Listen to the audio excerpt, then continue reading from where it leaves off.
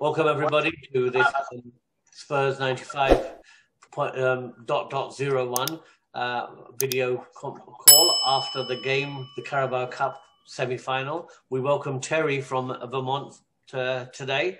So welcome Terry, thanks for joining us. Nice to see you. We have Jamal, Steve, Terry and me, Kamal, in Florida. Jam in Connecticut, Steve in down the road from the Spurs Stadium in Waltham Forest, as you'd like to call it. Just you can see the stadium from your ground, right? From your garden, right, Steve? My window, from my upper window, rather than That's the view we all want. That's about as close as you can get to the games right now in England, I should think. Absolutely. Well, so what we're going to do today is I'm going to start off with just a few well, actually, I'll let Jam start with the team lineups. Can you go ahead, Jam? Yeah, so starting lineup today. Oh, geez, I didn't have it right, but it was the recent goal. We had Ori around on the right. In central midfield, we had Sanchez, not central midfield, central defense. We had Sanchez alongside Dia. On the left side, we had Regulon. Excuse me, Højbjerg and Sissoko holding that midfield. Sissoko with the man of the match performance today. Up front, we had Son, Kane, and Lucas started up there with him, and also Ndombele. Great, thanks for that, Jam. I'm just going to quickly go through some stats. I mean, you're probably all wondering what kind of stats can we have against Brentford, because it's not a team that we played very much against. But it made some interesting reading. Brentford have been around for a very long time. Our first time we played them was actually in 1902. In total, we've played them 42 times. We've won 23 times. They've won 6 times, and there have been 13 draws. The interesting stat that I wanted to point out, which I know you'll find fascinating, Steve, and that is the fact that the last time we played them in the league was in 1949. And that was in the old Division 2. And I celebrated my 50th birthday at that game. And we did beat them, actually. And then, believe it or not, we haven't played them. We didn't play them again until 1992. And that was in the League Cup. And the last 6 times, well, the 7 times we've played them have been in the League Cup. We've beaten them 6 times. There was 1 draw, and we beat them in the replay. So Brentford really haven't had a really good record against us. It's interesting to know that we haven't really played them. In the last time we played them in the league was in 1949. The only other thing I wanted to add to that was that Brentford have never made it to past a semi. Well, this is their first major semi-final in their history. And they never obviously haven't made it to a final yet because we beat them. Just interesting stats for the game itself. For the first time in a very, very long time, guys, and I'll be interested to get your views on it, we actually beat a team on possession. We had 54% and they had 46%. So, wow, that's a big turnout for the books. Mm-hmm. 12 shots from us, 11 from Brentford, 5 we had on target, 3 they had on target, 3 corners for us, 2 for them. And interestingly, judging by the cards, we actually committed 14 fouls and they only committed 10. However, we got 1 yellow card, they got 3, and obviously they got a red card, as you all saw, that vicious tackle on Højbjerg, which we can talk about later. So just talking about the first half, I'll ask Terry to come in first, since he's our special guest today. But what did you take on that performance, Terry? Well, I thought it was a good team performance. I also thought there were some really some individuals that stuck out for me. I thought Sissoko deserved to be man of the match. He looked great, box to box. The header was just spot on. I really liked what he did in the second half down the right-hand side, creating chances. I thought Serge had a great game. I like the subs. Winksy looked strong when he came in. Ndombele, I thought was fantastic. I really enjoy watching his style of play. He has this sort of hesitation, step over move that just shakes guys off of him so quickly and creates space. His through ball to Sonny was fantastic.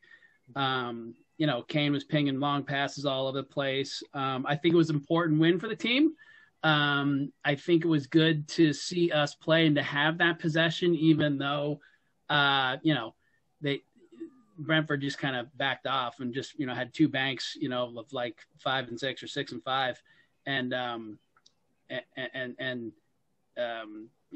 didn't, I don't think they challenged us too much in the midfield. I think that was part of their game plan in the second half, but, it was still good to see the possession. And, it was a great win. And I think it's good for morale. Thank you. Steve, carrying on from what Terry said and Brentford's style of play, did you think that in the first 10, 15 minutes, they looked probably the stronger team? Would you agree? Well, I think the match stats that you went through earlier, I wonder what the first half match stats were. Because the sense I got was that we got an early goal. Brilliant. That's great. But we then sort of sat back a bit. And I would suspect the first half stats, they had more possession. I thought their movement was pretty good. However, having said that, I never felt we were going to lose. And that's very rare with Spurs. I always felt this was a stroll in the park isn't really giving them the credit they deserve for getting where they are. But I did feel that we had a couple more gears we could use if we needed. That was the whole sort of sense I got of, well, certainly the first half and probably the second half as well. Right. Jamal, would you agree with that? Did you think that Brentford? I thought when Brentford sort of attacked, they never really looked like they were going to score, at least in the first half. So I definitely felt that. I felt like, we definitely seemed in control of the match for long periods of the time. Like you said, possession-wise, in the first half, we probably didn't have more possession, but it was controlled. It was contained. It wasn't like they were attacking us, ball after ball into the box or anything like that. So it was pretty well-composed first half performance from us. I think for most of the match, I felt that way, that we would win quite easily until they scored. And then I was like, oh, well, here we go again, Corner comes in and they score a header, and we've seen it happen.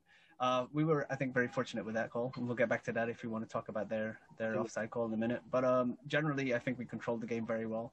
I think there were some very good standout performances, specifically from players who haven't given us that in the last few weeks. Namely, Sanchez, who gets a lot of stick. I think he played well today. He had his moments of decent defending. I don't agree with that. You don't agree? I saw all of your faces go, no, not Sanchez. But like another one, Aurier too. He did well. I think the worst performance on the pitch was Lucas, honestly. And that's not saying he did badly. I just don't think he brought enough to the team, and he doesn't bring enough to the team. Well, I think we need to talk. I mean, I know we've all sort of think it's been a stroll in the park. But can I just say that if that goal had gone in when the way they started the second half, and if they had taken maybe some of their other chances, would you all remember the block that Son put in, which looked like a pretty damn close? I mean, probably looked like it might have been a goal for them if they hadn't put that block in. Again, 1-0, sit back, same old Spurs. If that goal had been given, which let's face it was what, half an inch maybe, if anything, on offside, and if it had been in any other round where they didn't have VAR, it would have been given without a doubt, right? Would we be saying the same thing, Terry? No, we did start to sit back, and I, like you were saying, Jamal, I thought, oh boy, here we go again. But at the same time, I think, Steve, you were saying, we always kind of felt like we were in control. It wasn't a nail biter for me. Like you said, I felt confident we could have taken it up a couple notches. Now, that all being said, it does make me a little nervous seeing that maybe we do have this pattern and this habit that's now in place of becoming a little complacent with a 1-goal lead. It's almost as if we haven't figured out quite yet how to play Mourinho's style. They know they've got to get into that defensive formation, but it's almost like they're over-exaggerating it and still don't know how to finesse it yet or something. I think we're going to continue to get better under him with his style, but I don't think we're going to see that throughout the rest of the season. I think we're going to improve on how we play after a 1-goal lead, but I noticed it for sure. Steve, do you want to weigh in on that? Well, I mean, we're back to what sort of style of football do you really want Spurs to play? I would prefer to see a more expansive, flowing game.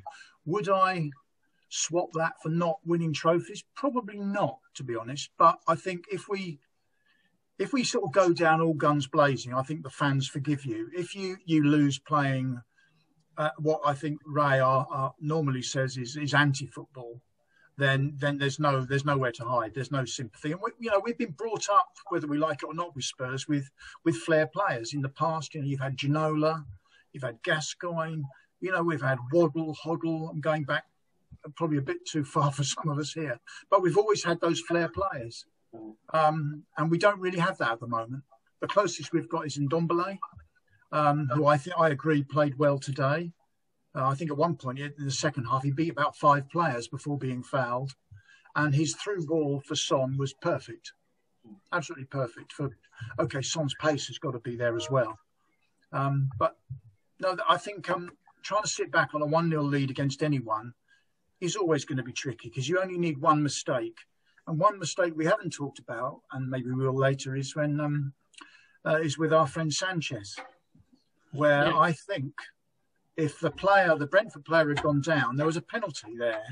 Sanchez tried to foul him twice, once just outside the area and then once in the area. Mm-hmm. And I thought, blimey, how many goes is he going to do this?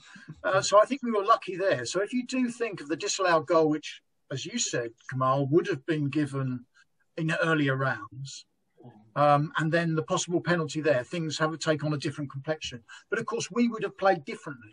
I thought that was a goal initially, but I still wasn't that worried because I thought, well, now they're going to have to up a gear. They're going to have to put a bit more into this now. Kane's going to have to start doing something where he's strolling about, it appears to me, in the last couple of games. I know that he's got a wonder pass on him and will always score a goal, but I think he was virtually anonymous today.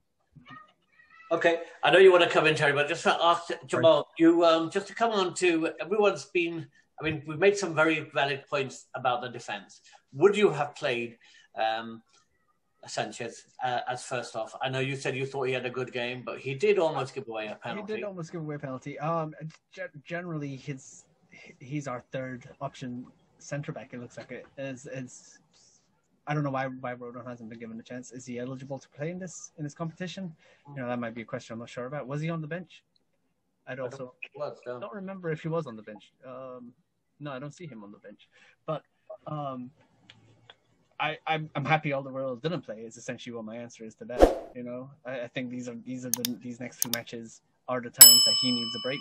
He's clearly not up to the level of fitness he was 2 seasons ago, and obviously, in an ideal world, he would be starting every single match even before Dyer starts.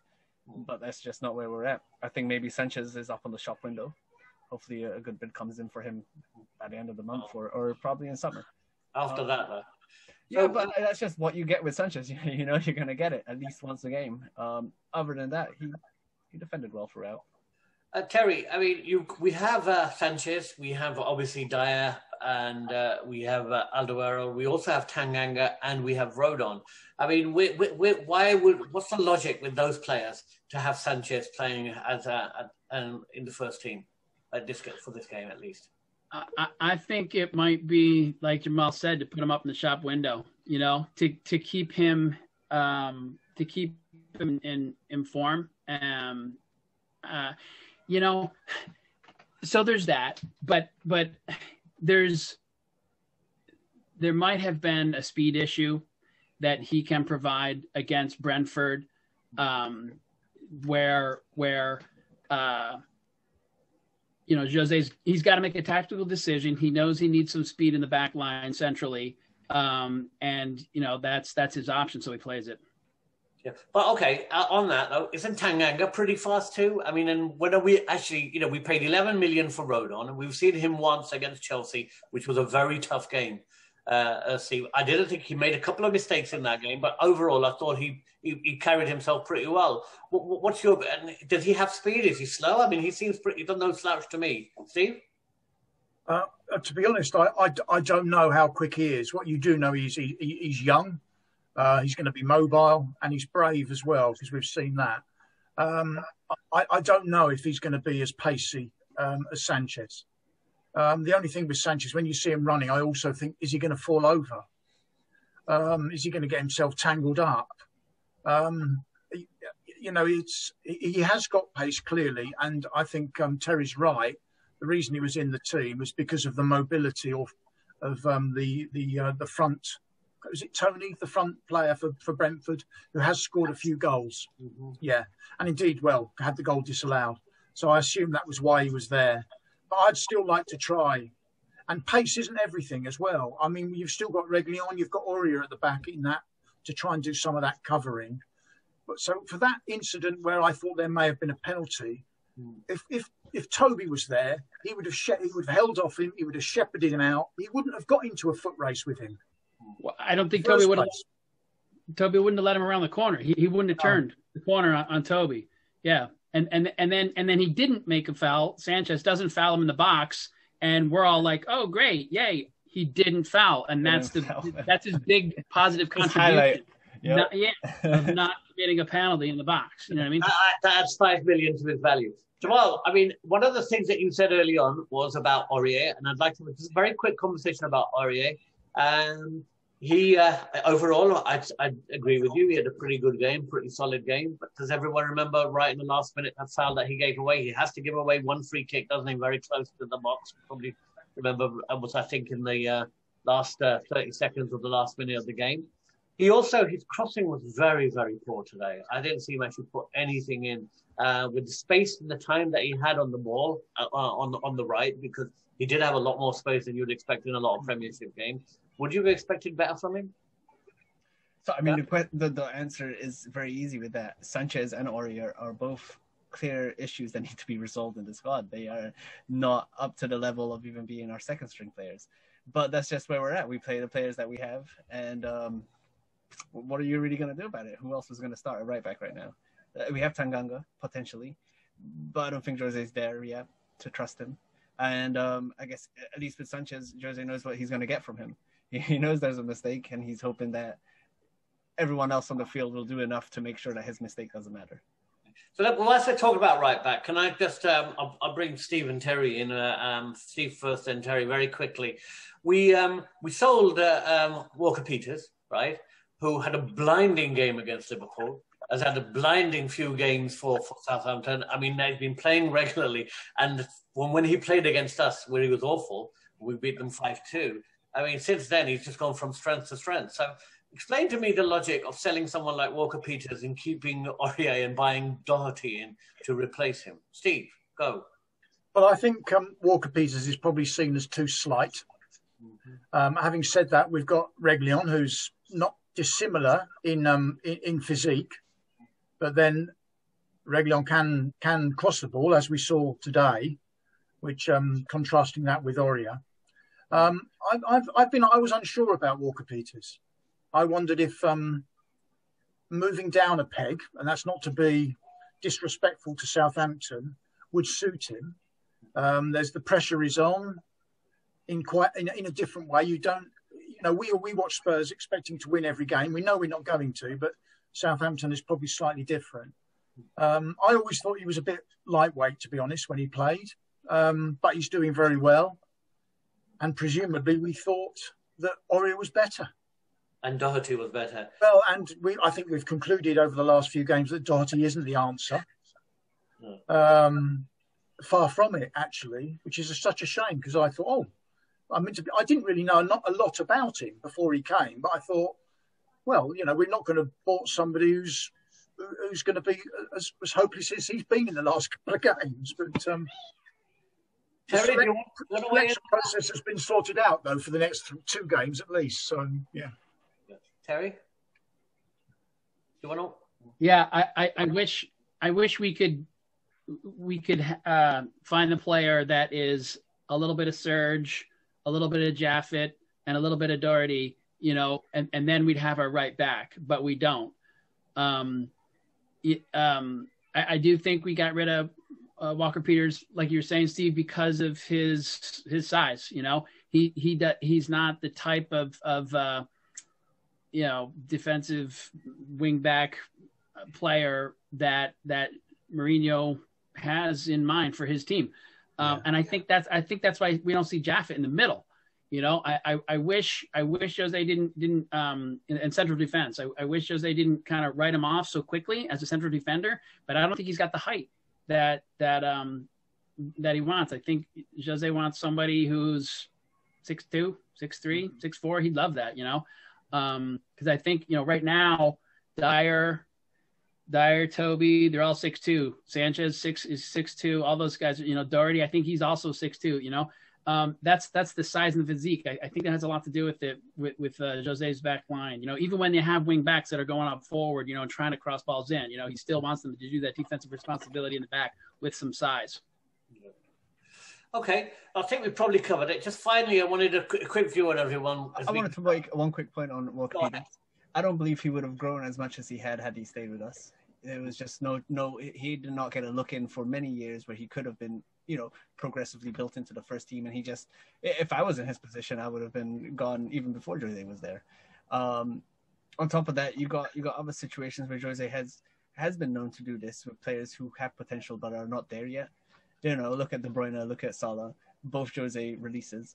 And at the time, no one's asking, why did Jose let these two go? I mean, clearly they were good players, but they're not the players they were when he inherited them, you know?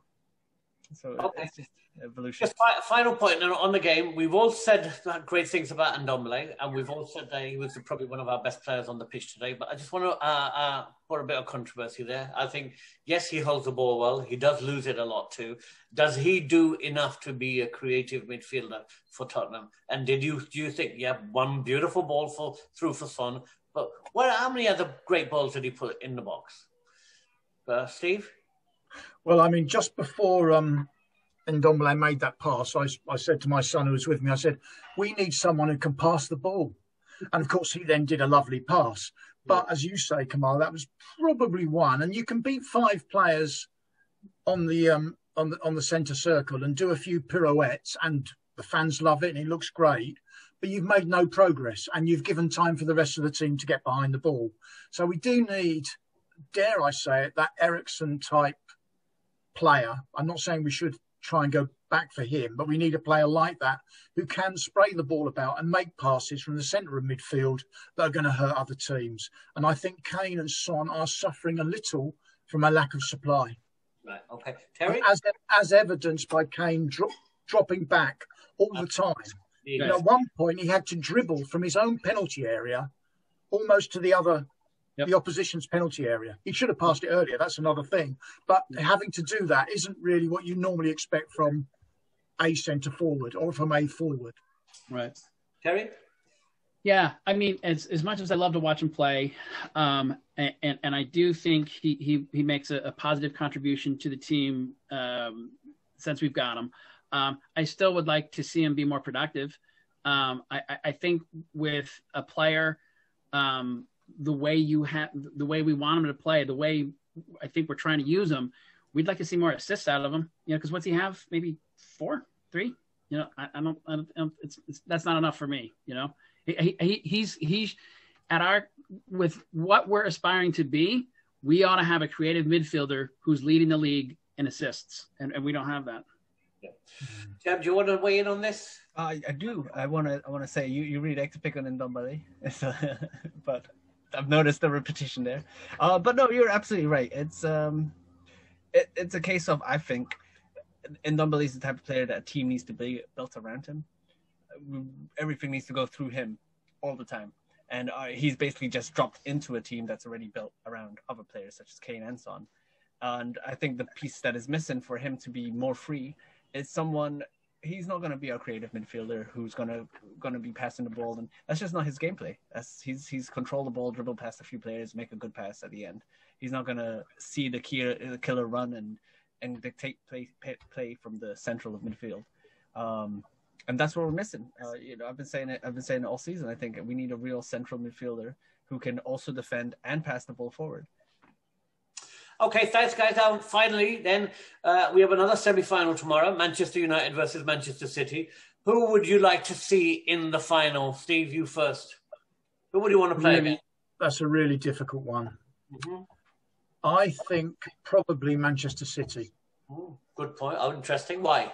Well, I think Manchester City are a better team. But I cannot see her. Manchester United, though, have changed dramatically since we beat them 6-2. I think they've got some momentum about them now. And Man City, I think, less so, although they're still very good. So I'm going for City. I prefer to play City. I think we can, Mourinho will like competing with Pep Guardiola and will really be keen to put something over on him. Okay. Terry, who would you like to see?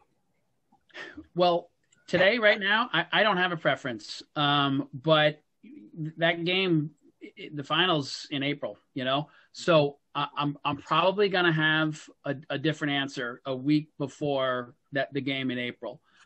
There's, the run of form, could change for both teams. Either team could run into injury problems.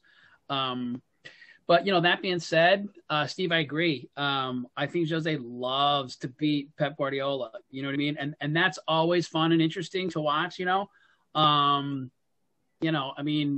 but also Jose's got a history with Man U. So that could be fun too. I don't have a preference right now. And I'm going to guess that, the players and the coaching staff kind of couldn't care less almost, except for some tactical considerations. But, right now we're not going to play in the final. We got to win it. Jamal, do you have a preference? I probably do have a preference. But when I first start staying, like if it's Jose versus Man City versus Pep or Jose versus Man United, I don't like to go into that perspective. If it's that perspective, I would definitely want him facing Pep because your old club's always going to come back and haunt you, right? But I'd rather play Man United. I think City are gearing up. They're looking better and better every week in the last 2 or 3 weeks. And Man United are on a high right now, but they're still not that impressive. I'm just going to say it. They're still up there. They're level in points with Liverpool right now, and I'm still just not impressed by them. Okay. Well, I'll run away my bit in. I'm going to agree with Jam here. I'm going to say there's two things. One, a good reason why we'd want City is because I don't believe that Jose has lost a major game against Pep to date yet. I believe his record is almost 100% against Pep. If I'm not mistaken, it is 100%. So, that's always a good record to take into a final, right? Secondly, the reason why I'm going to go for Man United is because I don't believe that Solskjaer has got the mentality to win cups yet. He hasn't won anything yet. Jose knows how to win cups. Solskjaer doesn't. And thirdly, my third main reason is because I feel that it would be too much of a humiliation for Jose to lose to Manchester United in the Carabao Cup, having won it with them once and having been the need to always get the last laugh, so to speak, because that is sort of like his nature, isn't it? Mm-hmm. So as of today, and I hear what you're saying, Terry, and I think you're absolutely right. We can all change our minds three months down the line, depending on what happens. But if it was happening tomorrow, I'd prefer to see Solskjaer because I think on the big stage, he does seem to bottle it quite a lot more than Pep does because he's got the experience and he is a winner. Pep's a winner. I can't. Go ahead. You may have convinced me, Cam. I think you made some pretty good points. Yep, great. All right, guys. Well, I think that's it. Our next game is on Sunday against Marine, who are 8 divisions below us. I mean, it may go ahead depending if any of them survive COVID. I hear that if the lower teams get big COVID outbreaks, the upper teams like us will get a pass. Unfortunate. The next round. So watch this space. We don't know what's going to happen. I do know that today's testing in the Premier League has produced 40 cases, so that may put a temporary halt to the season. We don't know, but let's just hope that at least we get to see some football in these troubling times. So thanks everybody, and come on, you Spurs. Come on, you Spurs. Thanks, guys. Thank you. Good to have you, Terry.